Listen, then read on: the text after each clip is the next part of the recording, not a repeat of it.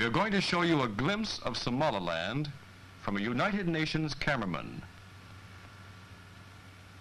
The flags of Italy and of the United Nations float over the Italian administration building in Mogadishu, the capital of Somaliland. Somaliland is a trust territory. That is to say, it has, so to speak, a guardian helping it towards independence.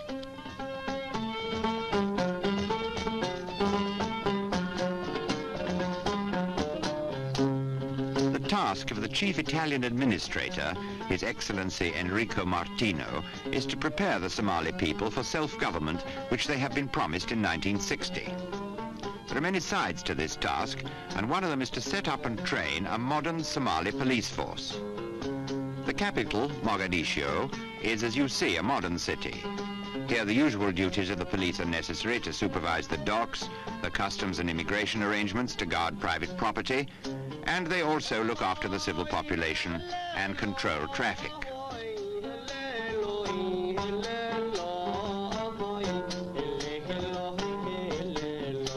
So the Italian authorities have set up a school to train young Somalis in these duties.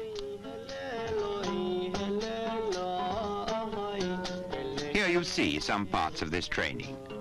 These young police cadets are being taught the theory of electronics, how to operate a radio set, the use of the Morse key, the mysteries of frequencies, kilocycles, and so on.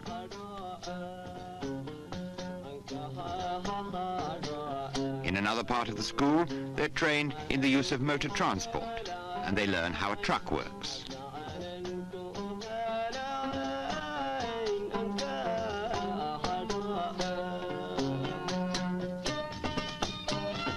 Later, they get practical lessons in dismantling and in assembling their vehicles.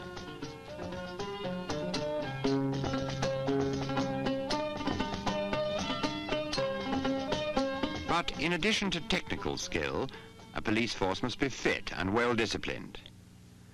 Here, a Somali instructor is taking the cadets in a morning course of physical exercise. When the course is completed, a public parade is held.